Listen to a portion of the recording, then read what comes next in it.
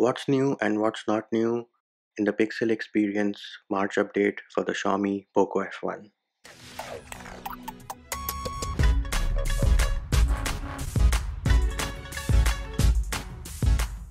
Hey peeps, what's up? Manchi here, back with another video, and in this video I'm going to show you what is new and what is not new in the Pixel Experience March update for the Xiaomi Poco F1. Do note, in this video I am using the normal Pixel Experience build.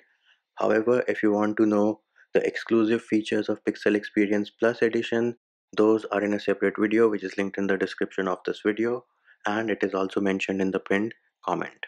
Another thing I would like to add is that once you install this ROM for the first time, make sure you go to the Play Store and update all the applications.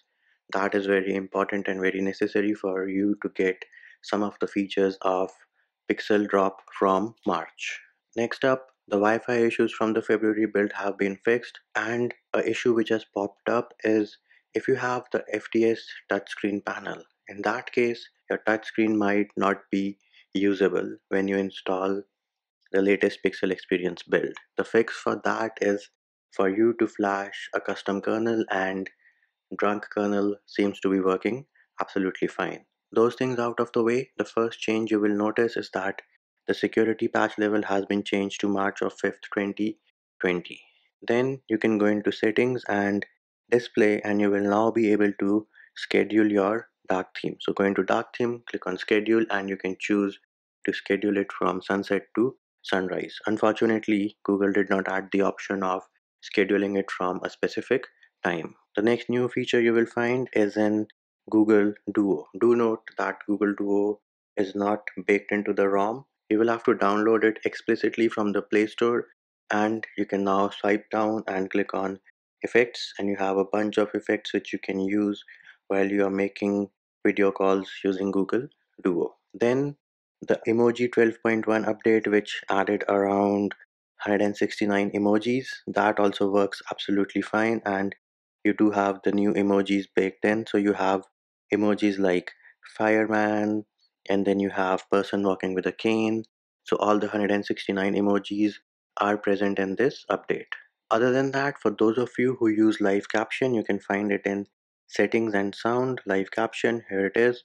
Make sure you enable it, click on got it, and now live caption should work like a boss. And those are the new features which were added in the Pixel Experience March update. Now let us have a look at what is missing from the Pixel drop which came in the March update and is present in some custom ROMs on the Poco F1.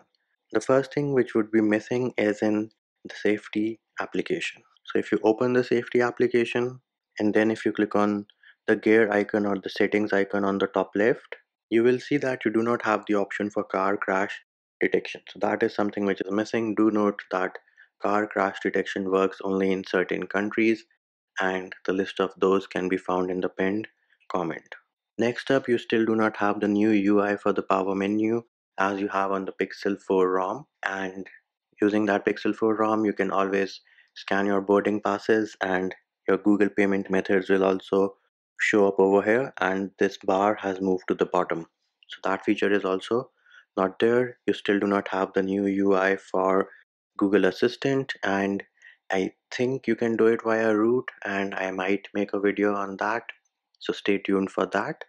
And surprisingly, the rules feature is also missing. So if you go into settings and system, you do not have the option for rules. Now rules is a new feature which Google pushed out with the March Pixel drop, and it would let you perform certain actions based on your Wi-Fi or your location.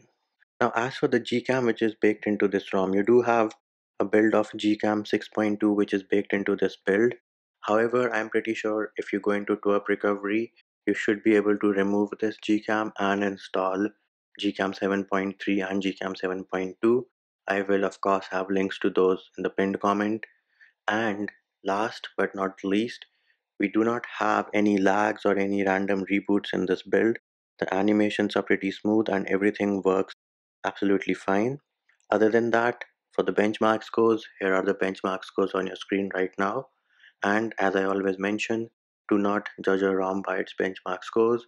Use it, enjoy it, There are better things to worry in life other than benchmark scores. And there it is, peeps. That is what is new and what is not new in the Pixel Experience March update for the Xiaomi Poco F1. And that will do it for this video. Hope my video helped you. Likes, shares, and subscribes are appreciated. Feedback and comment more than welcome. See you when I see you.